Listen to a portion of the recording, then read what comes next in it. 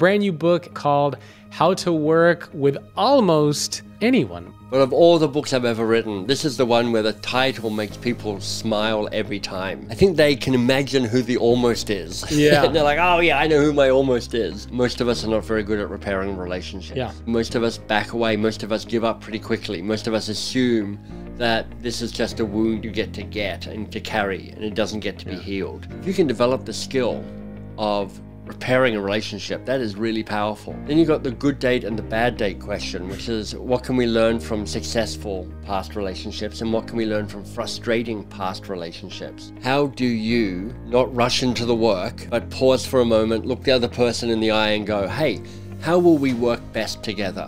What if we spend some time figuring that out? Your work and relationships are such influences on your success and your happiness. So stop leaving it to chance and get into it.